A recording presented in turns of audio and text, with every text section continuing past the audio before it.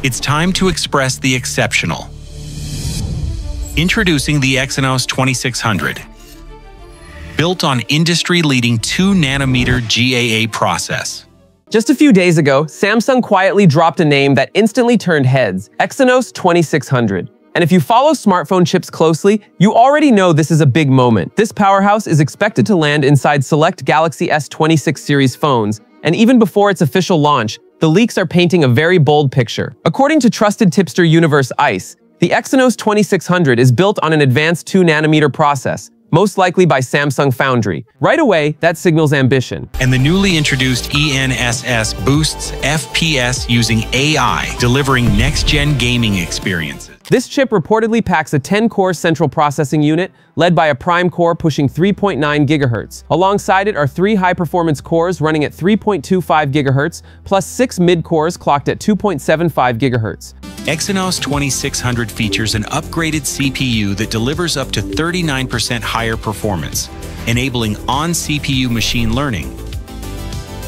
By supporting SME2, AI computation efficiency and processing speed are further enhanced.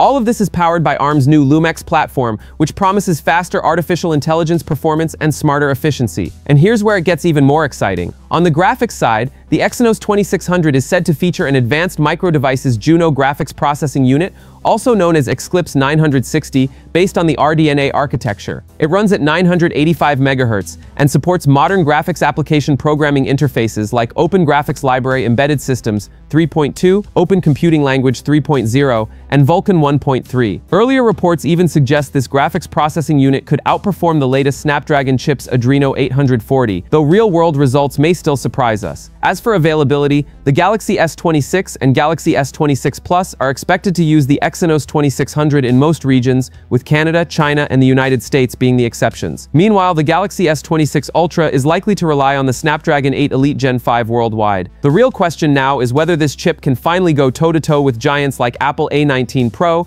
Dimensity 9500, and Snapdragon 8 Elite Gen 5. In the past, Exynos chips struggled with higher power consumption and heat, but this time, Samsung claims its new heat path block technology has changed the game. If that promise holds true, Exynos might be ready for a serious comeback. This really feels like one of those moments, the kind where Samsung steps back into the spotlight and reminds everyone what Ultra truly means. According to Shishir, the Galaxy S26 Ultra is not shaping up as a small refresh at all. This feels bold, confident, and very intentional, like Samsung is gearing up for something special again. The experience is expected to start with a breathtaking 6.9-inch quad high-definition plus AMOLED display, paired with a buttery smooth 120Hz refresh rate. Visually, this should feel rich, fluid, and deeply immersive, whether you are gaming, watching content, or just scrolling. The slim 7.9mm body combined with built-in S Pen support keeps that powerful Ultra personality alive for creators and productivity lovers. Performance is where things get even more exciting. The rumored Snapdragon 8 Elite Generation 5 processor hints at serious power, built for demanding multitasking, intense gaming, and long-term reliability. Camera lovers are also in for a treat. A massive 200-megapixel main camera is expected to lead the setup, backed by a 50-megapixel ultra-wide lens, a 12-megapixel 3x zoom, and a 50-megapixel 5x periscope camera. The 12-megapixel front camera should keep selfies and video calls sharp and clean. To round it all off, a 5,000 mAh battery with 60-watt wired charging, 25-watt Qi 2 wireless charging, IP68 protection, and one user interface 8.5 on Android 16 complete the package. A February 2026 launch could turn this into one of the most talked about phones of the year. It finally feels like the moment we have been waiting for. Samsung is gearing up to unveil the Galaxy S26 series in the coming months, and every new leak is making the hype feel real. The latest surprise is a fresh Galaxy S26 Ultra listing, and it just added fuel to the fire. A sharp-eyed Twitter user spotted the phone on China's 3C certification site, and the details are wild. The listing confirms the SMS948 model number, along with support for 60-watt wired charging, rated at 20-volt 3-amp. That single line alone is enough to shake things up. This almost confirms that Samsung is finally ready to bring faster wired charging back to the Ultra lineup. The last time we saw a real upgrade was way back with the Galaxy S20 Ultra, so this boost has been overdue for years. What makes it even more convincing is Samsung quietly adding a 60-watt charger to its own website. At this point, it feels less like a rumor and more like Samsung warming up for a major comeback. The 3C listing also highlights satellite connectivity for the Galaxy S26 Ultra. We already saw this feature on the Galaxy S25 Ultra, but now the question is simple: will Samsung push it further with stronger connections or new satellite features for its next flagship. The wait is getting exciting. Big news just dropped, and Samsung fans are gonna feel this one. For months, the Galaxy S26 Ultra rumors sounded exciting but uncertain. Snapdragon or Exynos,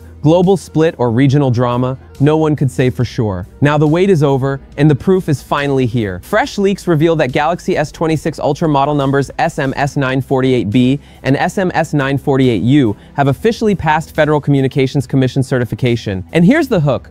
Those documents confirm the SM8850 chipset, better known as the Snapdragon 8 Elite Gen 5. That changes everything. Based on Samsung's naming pattern, SMS948B points to the international version, while SMS948U confirms the carrier-locked United States model. Put that together, and the message is loud and clear. The Galaxy S26 Ultra is getting Snapdragon power worldwide. No compromises, no regional surprises, and it gets even more interesting. Reports suggest the Galaxy S26 and Galaxy S26 Plus will also run the Snapdragon 8 Elite Gen 5 across almost every market. The only exception is South Korea, where Samsung is rumored to use the Exynos 2600, one phone, one global chipset strategy, and a clear signal that Samsung is taking performance seriously this year. This is the kind of confirmation fans were waiting for. Picture this. We're racing toward 2026, and the excitement is already building. The first few months of next year could bring one of Samsung's biggest moments as the Galaxy S26 series finally steps into the spotlight. And thanks to two fresh leaks, we now have a clearer look at what might be coming. A well-known leaker, Universe Ice, has shared not one but two detailed spec lists covering the Galaxy S26, the Galaxy S26 Plus, and the Galaxy S26 Ultra. There's no mention of a Galaxy S26 Edge this time, which already adds a bit of mystery. The expected processor upgrade is here,